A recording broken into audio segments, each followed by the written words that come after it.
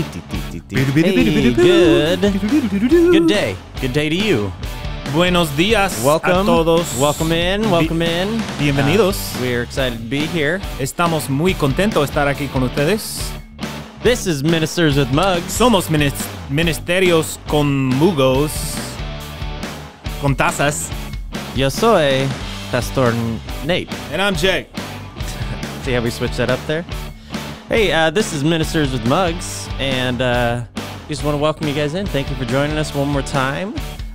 Hopefully this isn't the last time that you join us, but Might be the first time, though. that's true. If it is, what's up? Welcome in.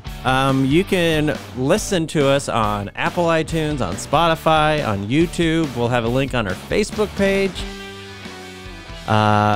We are just passionate about talking about the church, talking about life as Christians and how we can encourage you, empower you, and share any knowledge that we've gained over the last few years. Yup. I think that's important. So yeah, welcome in. Once again, Pastor Nate, Pastor Jay, his mustache is still growing and starting to do that. starting to curl on its own now. I've kind of trained it to be good. Okay. Kind of like My beard still has not come in, so okay. How old are you, Nate? 32. 32. Yep, it won't come. It You're is done. not looking good. Okay, well, let's get started today. As we start every single episode, we are going to highlight the mugs that we are drinking our fine coffee out of. First off, Jay, what coffee are you drinking today? I'm drinking a Costa Rican coconut blend. Did you mix the two? Well, there was already some in there, and I just threw coconut in with the Costa Rican Okay. because there wasn't enough for a full pot, and that's how Alright. much I've had today is a full pot. So we should go about 57 minutes today. Other No, you'll talk fast enough. So interesting thing is I actually forgot my mug today. So what I did is I got a bit of ingenuity and went and got one. It's not really. And this one says Ecclesiastes 3:11. That's He has not made everything ingenuity. beautiful in its time. He's made everything beautiful in its time. And it has scripture on it. So just remember, Nate, there's still hope for you. Okay. Oh, Well, just so you know, going to the store and There's buying a still mug time. was not ingenuity. That was called an errand. So, And a congrats. very ingenuitive Aaron. yeah. So why Ecclesiastes 3:11? Because the other option was a unicorn. So why not a unicorn? I don't know. Okay. I just figured this would give you hope. Yeah. He will make you beautiful, Yeah. Nate. He has made it. By- Just wait. It's in By his allowing time. me to grow a beard. It's in Is his it- time. Is that when he's gonna? What make if me we beautiful? prayed for you to grow a beard and tomorrow you just grew one like it just happened? He can do It anything. can, it can only be like if he 5 o'clock created shadow. beards, then he can grow a beard. that. I don't doubt that at all. But maybe it's not in the cards for me to have a beard. I've seen too much, Nate. Seen too much. I know. In a good way. Yeah. In a good way. Yeah, good things can happen, man. Okay. All right. So I'm going to go a bit more on the sentimental side for my mug today. Here we go. I played baseball with a buddy in high school, and his name is Jordan Meyer, and he passed away a few years ago. Yeah, he was a younger guy. Obviously, he was my age, so it was probably when he was 27, 28. Okay. And so, yeah, some of his buddies from high school, some people that I played baseball with in high school, started a memorial golf tournament. So this is the mug from the 3rd annual Jordan Meyer Memorial Golf Tournament Pandemic Edition, because it was last summer when the pandemic was rampant. The what? Pandemic. Okay. Am I saying it weird? Yeah. Is it the pan part? No. Panda. Pandemic. See, there's an E in there, not an A. Pandemic. There you go. That's what I said. It's not. We got video to prove it. Pandemic. There you go. Now I feel like I'm more. Sorry about your friend. Okay, so I just ruined a good moment. Yeah, Jordan. actually it was me. You're not watching, but this is the mug from that tournament. So Yeah. cool thing about this mug, I forgot to mention it. See, you can unscrew the bottom, Uh-huh. take this lid off, put it here, koozie. What? Yeah. Can I get one of them? Probably. Terribly difficult to wash because there's a huge gap down here. So you wash it and there's tons of water sitting in there afterwards. How often do you wash your mugs? All the time. Oh, you do? At my house. I rinse them. I don't wash them. I rinse them out. Yeah. I wash the mugs I use at my house. I don't usually wash the ones here as much. Well, it's good to have you with us today. We're going to get right into it. Okay. Yeah, we're going to get right into it after 5 minutes of chatting. So we have mugs, we have coffee, we have the scripture out, ready to roll. Let's do it. Man, and there is so many different avenues that we could go down today. Because I don't know if you guys have been listening to the last 2 weeks, but we've been talking about the local church and our role, scripturally what it says. So the first time we ended up talking about the fivefold ministry, which that teaching is still coming. We will do an entire episode on that eventually. Okay. Probably not today unless Jay starts talking about it again. We also talked about, just our role and our responsibility. And so today I kind of wanted to touch on something that you had mentioned last episode. Okay. While you get that question ready, just let me say, for anybody listening, if there is a topic that you'd really love us, or if there's something that we say that you'd like, hey, I'd like to know more about that, or I'd like to get some content on that, just shoot us a message. The Bible says there's nothing new under the sun. Most of the things that we've learned from other people. And whether it's personal revelation from the Holy Spirit through Scripture, or whether it's we've read a book and it really resonated with us. Everybody learns from others, and so so if you have any questions or there's something you want us to do, just feel free to send us a message or put a comment there on the YouTube on this or any of our other things. Yeah, and that would help us with topics too, because we want to do things that are pertinent, relevant. Yep. So, pandemic. Yes. So, one topic that you had touched on in our last episode. So you were talking about the responsibilities of a Christ follower in a church. Yeah. And I don't know if you guys remember, but he listed them off and named 12 right away. So I wrote down a few. I just want to talk a little bit about each one, I suppose, and then what that means, what it looks like for someone in a church. So the first one that you said was service. Yeah. And back in our first episode, this was one of the things that as a church defines who we are and what we do in everything that we do. So that aside, what does that look like for the individual in their community and in the local church? Okay, so one thing that I know is when we talk about local church, like I said, you have to think about yourself first. You have to think about how you are a part of something greater than. And if you just grab what they are, then you'll never become what you're supposed to be. And so when we talk about local church, it's always personal responsibility first. When you look at the disciples, most of them, when they wrote their epistles to the church, a lot of them said, this is Jude, or this is James, this is Peter, a bondservant of Jesus Christ. And that was their first, and that was their identity, is they were called to serve. And the Bible talks to us about the difference between a slave and a servant. A servant, chooses to serve, chooses to lay down their life, chooses to give of themselves. And so we have this mentality, especially in Western culture, that we come to church for something rather than to give something. And we have to realize that every single person called by Jesus becomes a bond servant, which they have bonded themselves. They've yoked themselves with the ministry of Jesus, using their talents and their abilities to step up and do something. Now, local church provides opportunity within our ministries and our kingdom principles and to do what we're called to do as the local church, which I think is extremely relevant. But that does not negate the personal responsibility of servanthood in your walk with God every single day of the week and everything that you do.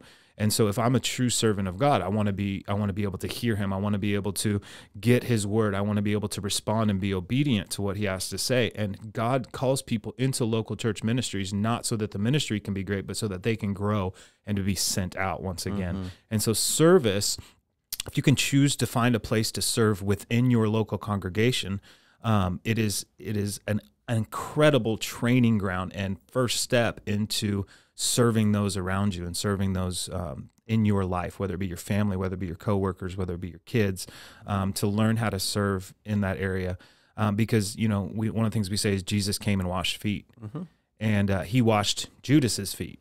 He washed Peter's feet. Mm-hmm. He washed all of his disciples' feet. He came to serve the hurting and the broken and the lost. And so if we want to be Christ-like, we have to understand this idea of servanthood. Mm-hmm. Whether we're in full-time ministry, whether you are just coming into the knowledge of Jesus, whether you've never accepted him, it's so important to understand, because it will draw people unto him, because it's his principle, his idea. So that's servanthood. Yeah. For me. So what I'm hearing from you is that, Sorry. Serving, and how we understand it, it's not a task. It's more of a lifestyle. Yeah, and it's I think a lot of times people, you hear, hey, we need people to serve here. Yada yada yada. They think it's a task, but it's not. No. When you are operating in the gifts and talents, and even outside of gifts and talents, in the ability to love someone well, so if they need help in the nursery one week, and you say, hey, I have 2 hands and I won't drop a child. Okay, I can do that. Some people say, well, I'm not called to children's ministry. Well, you're called to love Jesus well, and Jesus said, let the children come unto me. Mm-hmm. A lot of people want a place or a pulpit on a Sunday, or the microphone on a Sunday, but when it's time to scoop snow, or when it's time to do something, I know the people who have that heart and that ability to do that. If God has given you the ability to do something, it should be a privilege and an honor to be able to do that, in order to see his kingdom expanded, right? To love people well, right? So we got to create and foster this lifestyle of becoming a servant, so that it's not just you fill in a role at your church. It becomes ingrained into everything that you do, because you're a Christ follower. Even if you're not at church, you are still serving, because you have the opportunity to show Christ through that. Awesome. Yeah. Just remember, Jesus didn't have to wash feet. He was just obedient to what he saw the Father doing. Absolutely. So the Father wants us to serve people. So then this kind of transitions into another responsibility that you had mentioned, is the use of our gifts. Yeah. So what is our responsibility in the church for the use of our gifts? So I think I kind of went over that a little bit, but I think it's so important to remember for everybody that you are uniquely crafted. Like you are uniquely made. There's no one else on this planet who can do what you do the way you do it, say what you say the way you say it. There's no one on this planet who has the same ideas and thoughts and the same heart, the same compassion. There's nobody who's gone through the exact same circumstances that you've gone through. But yet there's this overlying idea of the kingdom of God that no matter who you are, what you're about, what your gifts and talents are, it's applicable no matter what to every single uniquely crafted individual. And so having these responsibilities within church is first and foremost to understand our first responsibility is to the Father, is to worship him, is to honor him, and to walk according to the Spirit. Was that the question? Yeah, that was good. So if I'm someone that is relatively new to faith, my walk with Christ, how would I find out what my gifts are? When I was a youth pastor, I had this sermon. I had like 4 sermons, and I just preached them differently every week because I think kids at that age, they need to understand. Well, and they need to understand identity. There's, you look back on your life, and there's certain times in your life when you were going through certain things, and I think that there are applicable things for that just kind of are a blanket thing that everyone needs to hear and everyone needs to know. And so when you're looking for your identity and when you're looking for your purpose, the bottom line that the best way that I can say it is you do what you love and you love God while you do it. If you can't love God while you're doing something, you're probably not doing a good thing. If you can't love God while you're doing something, it's probably not something you're called to. But if we can first and foremost understand that our purpose and our goal in life is to love God and then do the things that he's placed in our hearts, the talents, the abilities, the passion. So, you got some people who are just incredible thinkers. They're Maybe you're a mathematician or you're a scientist. Well, can you do that and love Jesus at the same time? Yeah. Well, then you for fulfilling the purpose that he's placed on this planet for, because he crafted you and created you uniquely. Mm-hmm. And so the problem comes when we try to cookie cutter, or we try to mold everyone like someone that we respect or someone that we honor, someone that we love, because God hasn't created anyone to be that person. Mm-hmm. There's some characteristics, there's some kingdom principles that we should all walk in together.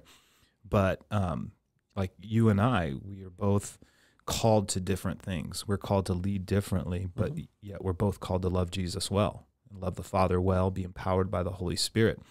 And so when you find those passions in your heart, passions in your life, whether it be in athletics, in art, in science, in teaching, whatever it is that God has placed inside of you, you just passionately pursue God, and then passionately pursue the things that he places in your heart.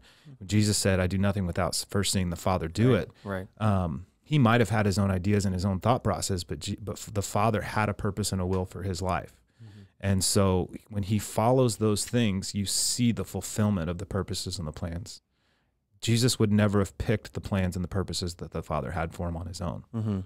But yet he fulfilled everything. Why? Because he understood that if he continues to pursue the Father and continues to walk in the power of the Holy Spirit, then everything that the Father had would be fulfilled. So if you're just starting out, if I would say, listen, do the things that you love as long as you can love God while you do it. If you can't, if you love teaching, teach people well, love God at the same time. So I don't know if that's and then answers your question. And then let him, for lack of a better word, let him infiltrate every aspect of what you're doing then. Not just like in your heart, oh, I love God, so I'll go ahead and play my baseball game. But it's like while you're doing that, you're showing Christ in the way that you live, in the way that you talk. Yeah.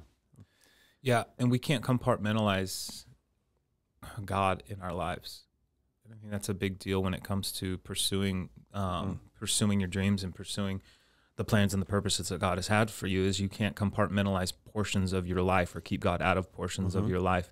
As a servant, as a bond servant, you have chosen to relinquish your own hopes and your dreams, and the things that he gives back to you are better than anything you could ever imagine or hope for. Yeah. And so it's a scary thing to see someone who believes in God, loves God with all their heart, but they keep a portion of themselves for themselves, and they give themselves over to their own selfish desires, is what as how the scripture defines that. They give themselves over to their own selfish desires. And if you do that, then the fullness of God can't be made manifest in you and through you. And so the greatest version of you is your life laid down to God. So cool. So then to go a step further in that, you're talking about our personal gifts and passions. So how would someone go about discovering their spiritual giftings? I think they go right along with. Okay. We're all uniquely created, right. And we have we're drawn to certain areas. We're drawn to, we have different tendencies and different thought processes and different emotional reactions to similar circumstances. And that's not an accident. Nothing in creation, in the way you were created, the way I was created, the way anybody was created, is an accident. It's all there to fulfill the purposes that God has placed us on this earth for. And using those things outside of a relationship with the Father creates this division, creates chaos, creates frustration in our hearts and in our lives. You see people who are incredibly gifted and talented, and you would say successful on the outside, but how many stories have you heard of people who create this amazing success for their lives, yet everything about their life is falling apart? They deal with depression. They deal with the same anxiety and fears. Success does not create identity.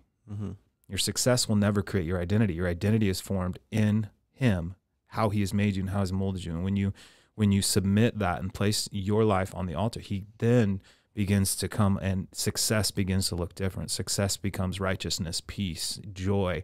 It becomes this fulfillment of life that we get to walk in. We have the honor to walk in when we surrender our life to Jesus. And so when you're talking about your spiritual gifts, I think they go hand in hand with what it's not, I say it's not rocket science unless it's rocket science.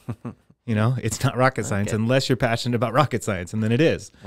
And so, yeah, I don't think there's like some secret formula. There's no secret to you being you. I was just checking. No. Make sure you weren't holding out. I wasn't being like, I wasn't like coming against you or anything. Step 1 to finding your spiritual gifts by Jay. He has made everything beautiful in its time. Okay. So talking about the responsibilities of a Christ follower within a church, we've talked about serving. We've talked about the use of our gifts and our spiritual gifts. Yeah. So how about let's talk about reaching the lost. I was having a conversation, and I'm going to go just a little bit different direction when you're asking me this. What's the Great Commission? What did Jesus, when Jesus went back to heaven, he literally divided it's called the ascension gifts, the fivefold ministry. It's called the ascension gifts, but he gave the same commission to every single gifting. So real quick, if you could go there. I don't need to go there. Okay. Tell our viewers where it is. Matthew 28, verse 19. Okay. I'll go there so I can get it properly. Yeah. So Jesus ascended into heaven, and he gave this job to his disciples and to all those who were there, because there's more than just disciples there. They had just seen this amazing opportunity to see a resurrected Jesus, and the disciples were talking about it, and they gathered people together. And there's a reason that it said they went back, and there were more than just the disciples in the upper room. Yeah. Why? Because a lot of people had seen Jesus. A lot of people had heard the story and became believers. But this is what Jesus gave to his entire church. Okay, Matthew 28, I'm going to start in verse 18. And Jesus came up and spoke to them, saying, all authority has been given to me in heaven and on earth. Verse 19, go, therefore, and make disciples of all nations, baptizing them in the name of the Father and the Son and the Holy Spirit. Okay, so now, with that in mind, ask me your question again. So, responsibility, Christ follower in church, what is our responsibility with reaching the lost? So in church, out of church, it doesn't matter. We have and this is something that I'm figuring out and walking in right now and just coming into this revelation. We have misconstrued what it means to reach the lost. Okay. We have put we have made, and I was talking to my friend Mike about this yesterday. We have made the goal. We become a destinational type ministry, and we say, okay, the goal is we want to get people saved. We want to reaching the lost means going and find someone who's lost and get them saved, get them to believe in Jesus. But was that the commission that Jesus told us? No. Is that the job that he ever gave us? Did he ever say, I need you to make people believe in me so that they can go to heaven? No, his last words were, I want you to go. Yes, we got the go part right. But I need you to make disciples. Right. And I need you to baptize them in the name of the Father, the Son, and the Holy Spirit. Why? Because he had already gotten all authority from heaven and earth through the cross, his burial, his resurrection. Now he was ascending at the right hand of the Father to intercede on our behalf. And so as believers, our job, our number one goal, and like our friend Rich Seltzer, is it Richie Seltzer? Says that it's not the great suggestion, it's the great commission. Go into the world and make disciples. So our goal cannot be salvation for people. Yes, a fruit of finding people to make disciples, to pulling people out of where they are into to the revelation of his goodness and his love and their created purpose. A fruit of that is salvation. A fruit of the kingdom of God is salvation. But salvation is not the goal for the kingdom of God. Salvation is already bought and paid for. It's already owned by the kingdom. Yeah. Our job is to make disciples, and that involves relationship. That involves service. That involves conversations. It doesn't involve. One of the things I say is I don't want to talk someone into something because someone else can talk them right back out of it. But if someone encounters a good and loving Father through my life, then they have the opportunity to step into the same process that you and I are walking through as believers. Salvation is a fruit of the kingdom. Discipleship is the goal of every believer. It's to go into all the world and make disciples. Now, we don't like that as much because that's not quick and easy, and that's long term. Yeah, that's that's relationship. But what part of God isn't long term? Yeah. He's eternal. He's everlasting. And we have such a short frame of mind when it comes to the kingdom. And I think that God's breaking that in us, and he's allowing us to see that discipleship within community, invitations, open doors to community. The local church is not about going and getting people saved. The goal of the church is going and finding people who need the love of God, who are willing to walk on this journey with us, to make disciples of all nations. And so one of the roles of the church is to empower people to not only be discipled, but to make disciples. Okay. Does that make sense? Yeah, absolutely. Of getting our minds away from the goal is getting people saved. And if you're talking to an evangelist, they're going to fight you on this. That was going to be my next question. But what happens if an evangelist goes out and finds people who are hurting and broken and lost and brings them into a fivefold, a good, where they can get teaching, they can be pastored, they can get a word of life from the prophetic, when they can have a bigger vision from an apostle and an apostolic ministry. Evangelism on its own is a portion of the kingdom of God, but it cannot be our entire theology. It cannot be our entire goal system. And so discipleship is our goal, but can discipleship happen well outside of a successful or the body of Christ being the body of Christ? I don't think so. I honestly don't think so. And so I think that we have maybe our goals a little backwards, and we have to reevaluate the kingdom of what that looks like, and what the church is supposed to do for people and be for people, because it's made up of people. Right. So then how have we, as a whole, maybe misunderstood the role of evangelism? Because I think the short description that most people would assume to evangelism is that it's going and finding those who don't know Jesus and allowing them the opportunity to meet Jesus and believe in Jesus. Yeah, and that's true. So can evangelism stand on its own when it comes to people's walk with God? If you want to say, yeah, I'm called to go get people out, well, where are you taking them? Like, that's not what Jesus told us to do. Yes, it is important. Yes, it is vital. Yes, like, listen to me. I'm not saying don't go find people to get them saved. It is vital. It is one of the greatest desires of the Father, is that all men should be saved. It's his heart. It's his plan. It's his heart's cry that his children wouldn't be lost and broken and hurting out there. But I think the Father set this thing up so that it was a process that it was so inclusive to every single person. Every evangelist is not going to go witness to another evangelist that can in turn do what they do. Yeah. Okay, so an evangelist goes out, they find people, they draw people in, they grab people. But what happens when that person comes in and they don't find their place because they're not an evangelist? That's not their primary goal. Everyone's called to evangelize, but it's not their primary gifting. Well, then they feel lost and like they're not enough. And if they try to be something that they're not, then that produces failure in their life within the kingdom. And then we see the kingdom through the lenses of our own perspective and our own experiences. And it creates distraction, division, and unfulfillment within the kingdom. Well, there's nothing about the kingdom that doesn't produce wholeness. And so if there's parts and portions of church or anything that is causing you to feel that way, you need to really reevaluate what the Holy Spirit is speaking to you, and then be obedient to what he's telling you to do. Okay. Does that make sense? Yeah. I in no way want to devalue evangelism, but the church has become, we have to go evangelize. That's the main role of the church. No, the role of the church is to make disciples. Evangelism has to happen in order for that to take place. Okay. But so does prophecy, and so does an apostolic ministry, so does pastoring, and so does teaching, to create the body of Christ. And those are all used to create the opportunity for us to make disciples, to baptize, to teach, as this passage shares. Okay, well, that's good.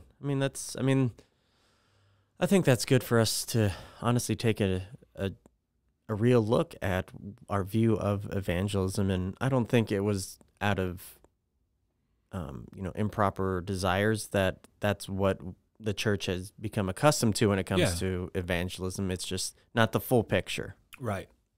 And I think the American church especially has an incredible opportunity, because I think so many things within the Western society and culture leads us to a missional mindset of being able to support missionaries, being able to lead in this idea of going out and to finding people who are hurting and broken and lost. I think the Western church does a pretty good job of that, but I think that we've created such a specific design for what church has to be, when the design of church, according to Jesus, looks a lot different than our own heart and our own thoughts. Cool. Well, that's good stuff. My thoughts. No, they're worth something. Yeah. Okay, let's try to get through two more of these. Two more. Okay, so you need me to go quick? Not necessarily. Well, no, we're good. Okay. Two more. Here we go. So let's talk about the responsibility of, trying to decide. Let's do family and fellowship. Family and fellowship. Family and fellowship. The responsibility of a Christian within a community of Christ. Yeah, this is a pretty easy one to me. All right, good. So then we can get to the second one. Yeah, there you go. We were created, and I know I'm talking a lot about creation, how we're created, but it matters. It really does matter. We were created for fellowship. Yeah. First and foremost with the Father. When we think, everything we process, everything we see, everything we hear, everything we smell, it goes through this filter of that. The way God created us, it moves through this filter that we perceive things based on our community, our perspective, our experiences, everything that we've gone through. There's things that trigger you immediately simply because of your own past experiences, because of something that's happened, whether it's within you or within your life. We process all of things. Now, when we process things through the relationship that God has called us into, then we begin to process things the appropriate way. And we can see things for what they truly are and the truth behind them, rather than the lenses that we've walked in and that we've experienced through our life. And so when you walk in a relationship with God, first and foremost, then you process everything that comes in through that filter of His goodness, His love, His purposes, His plans for my life. If you believe in all honesty that He is good and loving, then you can see that when the Bible says that all things work together for my good, for the good of those who are loved and are called according to His purposes, that can be absolutely true in your life, not outside or looking back on circumstances, but in the middle of circumstances and storms. All things can be good. Why? Because I'm processing the circumstances, situations of my life through the relationship that He's called me into through creation. Yeah. So what does that look like for believers? Well, we're called to love one another. The Bible says they will know that you are Christians by what? Your love for one another. Your love for one another. So when we begin to walk in love for one another, when we're bickering and we're fighting and we're doing all of these things, we can have different stances on or we can have different views and stances on things that are extra biblical, that are outside of the kingdom of God. But within the kingdom of God, which should be our priority and should be our main focus, those things should be so great within our lives that the other things cannot separate us. Just like in relationship with God, it says, what can separate you from the love of Christ? There's nothing. He lists all of these things that should not be able to separate you. But within relationship with people, we move that from the purpose of relationship, and we say, well, we're separated because of this and this and this and this. It's not. It's not so. You're making enemies out of people when people are not your enemy. Yep. There are absolutely principalities and authorities and things that are at work in this world, but that does not give me the right to make enemies out of individuals. I have to look past those things and say, I was created for relationship with these people so that the love of Christ and the light of God in me can shine through to whatever else is going on, to whatever circumstance or situation. So our goal in church is community, relationship, family. And as we're learning this, we're learning ways that we've done it poorly, and we're learning how to do it the right way. And we've gotten it wrong before, but we always want to keep improving. That should be the goal of our ministries, is to continue to improve. So I said I had an easy answer for that one, but and you didn't. I didn't. But that's the honest truth. We're created for relationship. Absolutely, without a doubt, with God and then with others.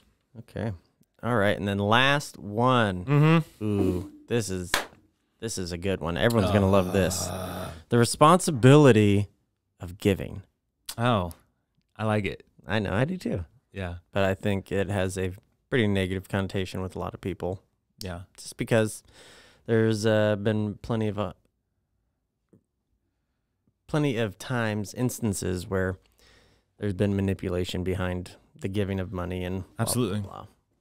Oh, so you want me to talk? So are we talking about the giving of money or the idea of giving? Because it's different. Yeah. Well, I mean, one goes with the other too, but yeah, they are different. So when it comes to giving, I think as it applies to local church, we have to look at giving as an act of worship. True. I look at the blessings and the things that God has given me and the opportunities that God has given me, and in every area of my life, and the goal is to pour that back out. Now, the local church is called to support different ministries, is called to have a voice within the community, and it's called to go out and find ways to make disciples. And if the goal of the church is to fulfill the role of the kingdom of God, then people within the kingdom of God come along and support that, then it becomes their worship to continue to support the things that God is doing. Does that make sense? Yeah. And so it's not the church needs your money. We serve a God who walks on gold. Like his economy, I say this all the time when I pray for some of these things. His economy is different than the economy of this world, and so we're not as an organization, whether it be the church, as an individual in my own life, I am not confined to the economies of this world. If I abide by the principles within the kingdom of God, I'm going to work hard. I'm going to have faith in him. I'm going to be a person who gives above and beyond everything that I can, of my energies, of my time, of my finances, of, whatever it is that God has placed right in front of me. And if I have the ability to support a work that someone else is doing as well, then what an honor to be able to worship God in that area. Absolutely. So giving, when it comes to the local church, if it is law, it will hold you accountable according to the law.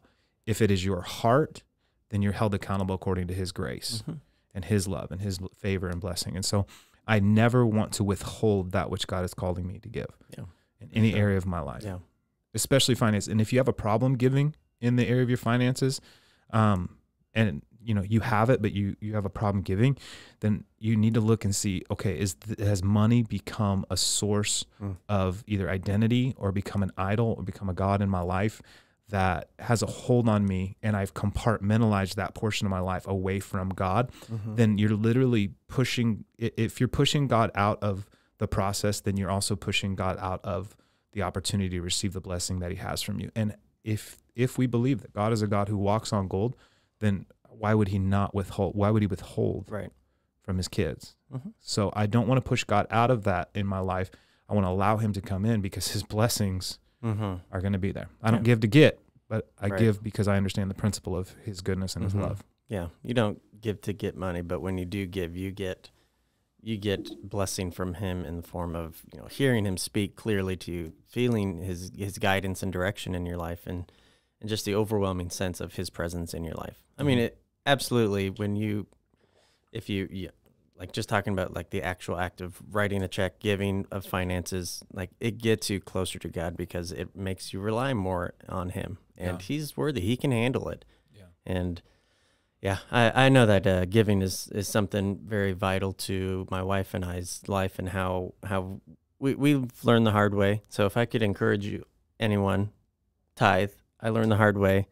Not that I was cursed or anything, but I saw what it was like when I took myself out of a position of blessing because I wasn't giving unto the Lord. And even beyond finances, it is our responsibility to be giving and generous people because it is worship and it is honor to God. Yeah. The last thing I want to say about this is, how do you receive fruit?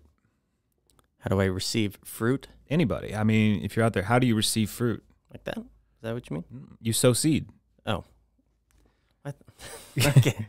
Didn't realize we were going to do riddles today. No, it's not a riddle. It's like, okay, we want fruit. Yeah. You want blessing. How do you get that? Yeah. Sow seed. Yeah. Like, how many parables are there about the seed and the sower and even the parable of the talent when it came to that? how are we stewarding well that which God has given us? You steward well by giving, serving. We talked about serving. You know, all of these things, using our talents and abilities to propel the kingdom of God and advance the kingdom of God forward. And it's not dependent upon you. He's already doing it. We just get to partner with it and see the fruit of it. For sure.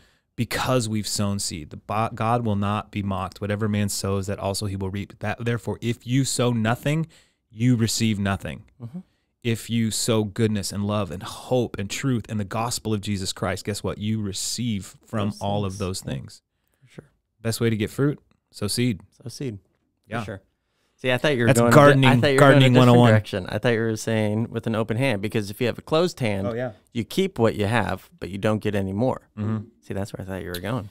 Well, see, that's why, Nate, you're the in charge. You can make it work too, right? Well, you can't sow seed that you're holding on to. So there Boom. you go. There you go. So you have to open your hand. Just like the sower on the top of the Capitol. Yeah. He's got his little gunny sack and yep. Man.